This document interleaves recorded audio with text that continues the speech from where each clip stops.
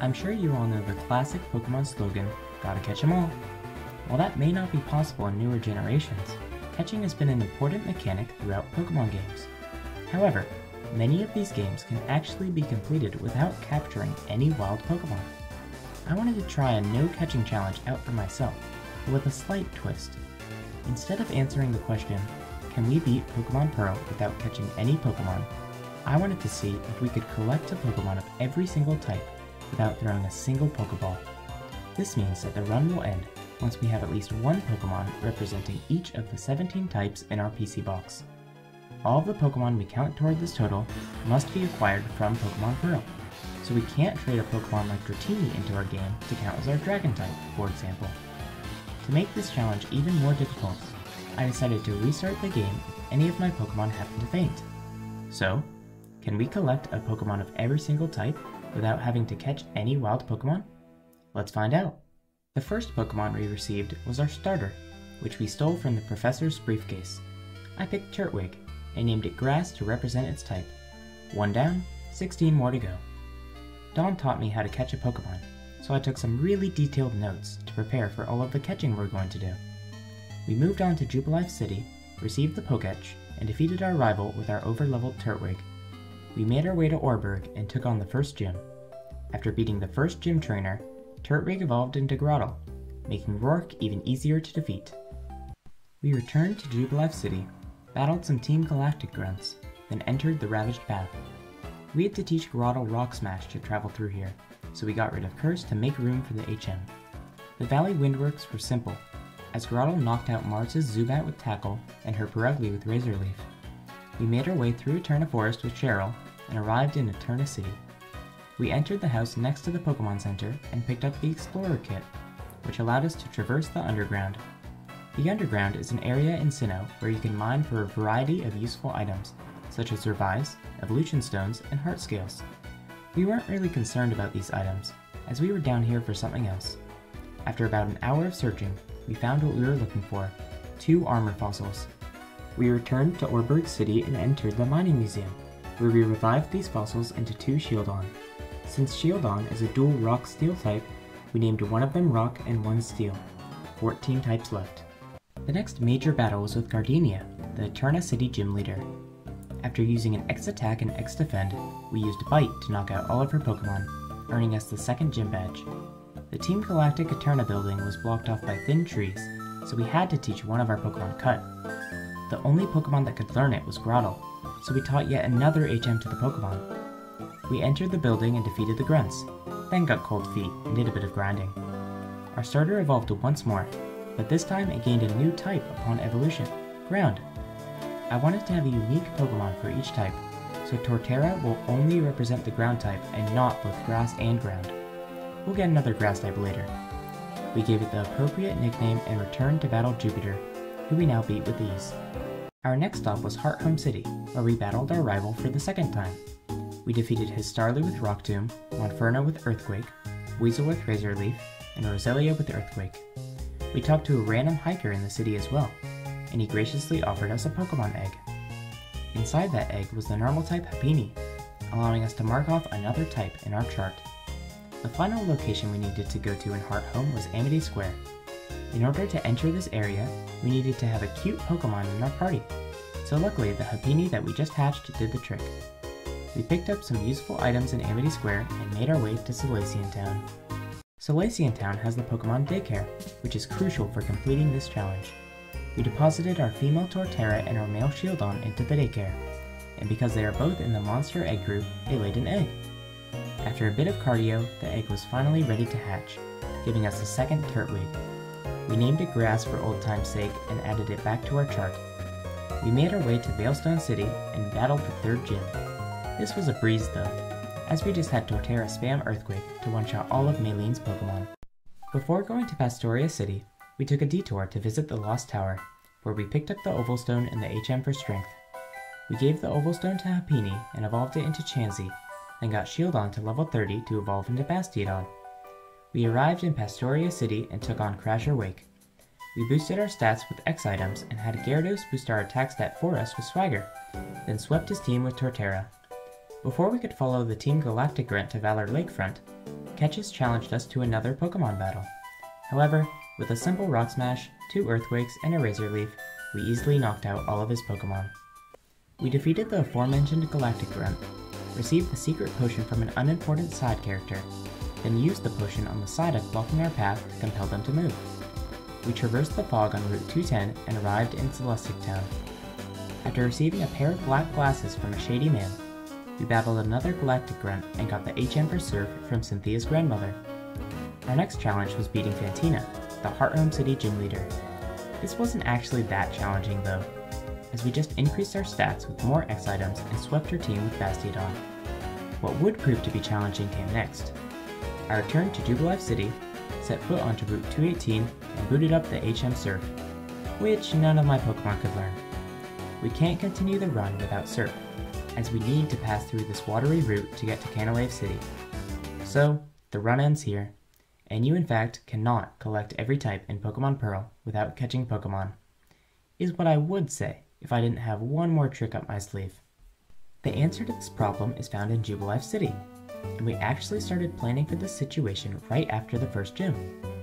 After the team-up battle with Dawn against the 2 Team Galactic Grunts, an NPC gave me the fashion case and informed me that the Jubilife TV station was now open. We didn't care much for the case, but decided to visit the TV station, and walked up to the 3rd floor of the building. There, we met a TV producer, and decided to participate in his survey. We answered his questions in a very specific manner, compelling him to add the Mystery Gift option to our game. Since Generation 2, Mystery Gift has existed to gift players exclusive Pokemon within a certain time frame. The Gen 4 games have had their fair share of Mystery Gift Pokemon, but this service has since been suspended. On May 20th, 2014, Nintendo discontinued their Wi-Fi connection service for the DS, preventing players from accessing online features in Pokemon games, Mystery Gift included. In order to receive these exclusive Pokemon, we'd have to go back in time to when these events occurred and the Nintendo Wi-Fi connection still worked. Or we could just trick the DS to think that. That's right, we can actually unlock Mystery Gift Pokemon from all the way back in 2008. By using a specific DNS and an open network, we can trick the DS into thinking that the Nintendo Wi-Fi connection service still works, causing the game to search the pool of all past Mystery Gift Pokemon and present us with one of them. So, we decided to collect some gifts. The first Pokemon we received was an Arceus from a 2009 Toys R Us distribution. We went to the Pokemart and talked to the delivery man, who gave us the event Pokemon. While we already had a normal type, Arceus' ability Multi-Type allows it to change its type to match the plate it is currently holding. Since we picked up a Spooky plate from Amity Square earlier, we gave it to Arceus and changed its type to Ghost. We shuffled through a couple more event Pokemon until we got one entitled Battle in Kona. This was a Crobat from the 2010 Pokemon World Championships in Hawaii, so we accepted it as our poison type. The final Pokemon we got from this exploit was a Dragonite from a 2008 Toys R Us event, which became our Dragon type. Granted, we could have got more Pokemon from this exploit and finished this challenge right here, but I chose not to. While the trick is necessary to get these 3 specific types, we can use other methods to receive the remaining 9. I wanted to use Mystery Gift as little as possible, as I felt it wouldn't be true to the nature of the challenge to have most of our Pokemon come from an exploit. For this reason, I also would not use any of these Pokemon in battle, as our level 100 Arceus would make the no fainting rule seem obsolete, taking away half the challenge. This doesn't mean I won't use them at all though. While we can't use them in battle, we can use them outside of battle, and since Dragonite can learn Surf, we taught it the HM, traversed Route 218, and moved on to Canalave City. The move deleter lives in Canalave City, so we finally deleted Rock Smash and Cut from Torterra's move pool and gave these HMs to our spare Turtwig. After teaching Torterra some better moves, we battled Ketches again. Bastiodon could tank all of Saravia's attacks, so we led with it, abused some X items, and swept his team. We then went to Iron Island and met Riley, who allowed us to train our Pokemon twice as fast with the double battle format. That wasn't the only reason we accompanied Riley through the mine though. After we defeated some Galactic Grunts together, Riley offered me a Pokemon egg, which hatched into Riolu. We evolved Riolu into Lucario, then trained it a bit to prepare for the Steel-type gym. Because we took the time to level up a fighting type, this gym was one of the easiest fights we've had in a while. Team Galactic set off their bomb at Lake Valor, although somehow all of the Magikarp in the lake survived. We entered the Valor Cavern and defeated Saturn, then went to Lake Verity to defeat Mars as well. After traveling through Mount Coronet, Route 216, and Route 217, we reached Snow Point City and took on its gym. We boosted Lucario's stats and swept Candace's team, earning us the 7th gym badge.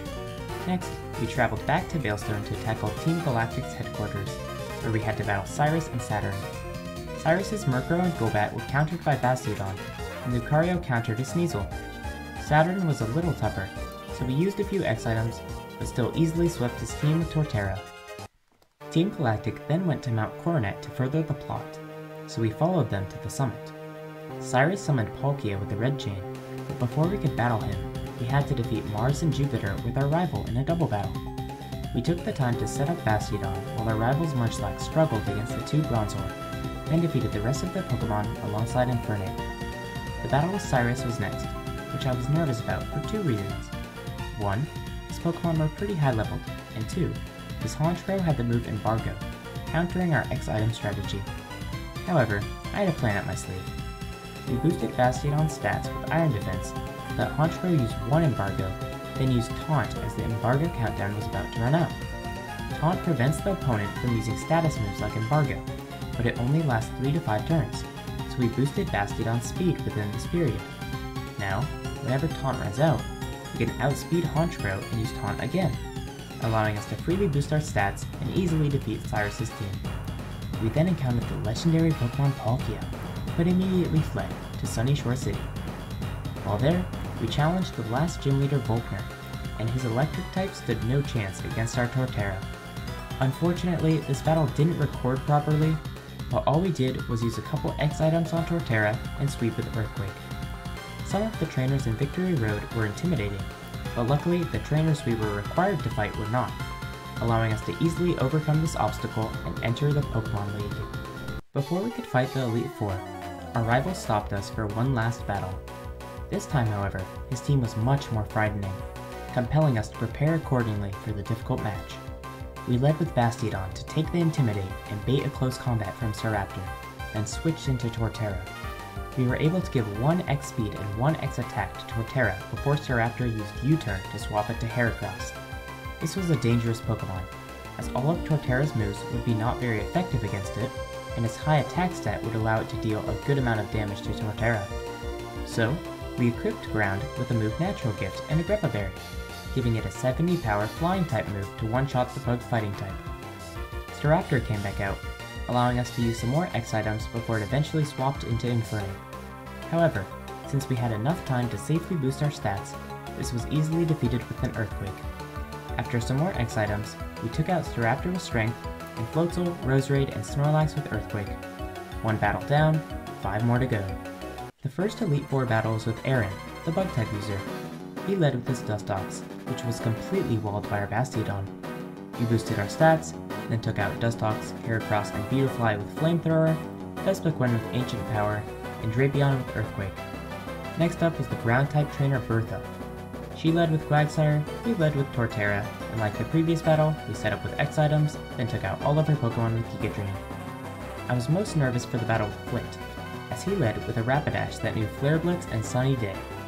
Not only would a Flare Blitz in the sun deal a large amount of damage, its recoil damage could eventually cause Rapidash to take itself out, allowing Flint to bring out his more dangerous Pokemon Infernape. We led with Bastiodon, we taught some very important moves to before the battle, namely Rain Dance and Torment. Torment would prevent Rapidash from using the same move twice in a row for the entire battle, stopping it from using Flare Blitz continuously. Luckily, Rapidash began by using Solar Beam, allowing us to safely use Torment and 1 X speed. We used another X speed as Rapidash set up Sunny Day, then outsped it with Rain Dance as it used Flare Blitz, having the damaged Fire-type moves dealt. Since we now always outspeed Rapidash, we essentially prevent it from ever using a Sunny Day powered Flare Blitz, allowing us to safely boost our stats with X items. After this, we used Ancient Power on Rapidash, Earthquake on Infernape and Steelix, another Ancient Power on Drifblim, and a final Earthquake on Lopunny. Lucian was next and sent out his Mr. Mime, but since Torterra could tank its Psychics, we were able to safely boost our Pokemon stats. After using Crunch on Mr. Mime, Earthquake on Medicham, and 3 more crunches on Alakazam, Girafarig, and Bronzong, we defeated the Elite Four and prepared to battle Cynthia. Cynthia led with her Spiritomb, which only had Silver Wind, Dark Pulse, and Psychic as attacking moves, all not very effective against Bastiodon. However, its last move was Embargo, prohibiting us from boosting our stats with X items or healing with potions. However, we already had a plan to deal with Embargo from the battle with Cyrus, using Taunt to prevent the opponent from using the move in the first place. Bastiodon outsped Spiritomb, allowing us to start setting up right away. Cynthia tried to stop us by using Spiritomb's ability Pressure to decrease the amount of power points Taunt had, but we were able to boost most of our stats up to +6 regardless. In a last-ditch effort to disrupt our strategy, she heartlessly forced her Pokémon to try to take itself out with Struggle, but we put it out of its misery with Earthquake. Cynthia then sent out Gastrodon, but we had a plan for this Pokémon too. Before the battle, we gave Bastiodon the move Natural Gift, and with a Pineapple Berry, this move became a 70-power Grass-type move, allowing us to easily knock out the Water Ground type. She sent out Lucario, which went down to an Earthquake, and then Garchomp, which went down to an Ice Beam. Milotic was next, and despite our +6 attack stat, it narrowly survived an Earthquake, yet couldn't knock us out with Surf thanks to our +6 special defense stat. Cynthia tried to heal, but knew she was delaying the inevitable, and allowed us to take Milotic out with Ice Beam. Finally, Cynthia sent out Roserade, which again fainted to Ice Beam. And with that, we had officially beat a permadeath run of Pokemon Pearl without catching any Pokemon. But the challenge wasn't over. We still had to collect 8 more types.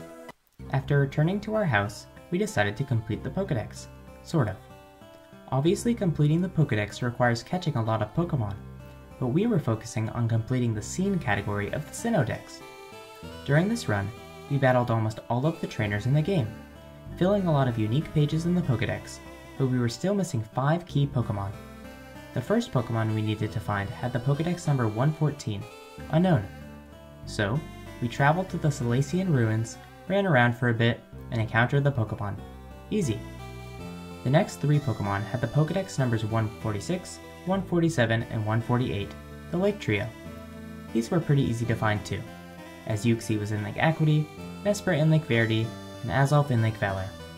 Finally, we needed to find Pokédex number 149, Dialga. While we cannot encounter the mascot of Pokemon Diamond and Pokemon Pearl, we can still add the Pokemon to our Pokédex by going to Celestic Town.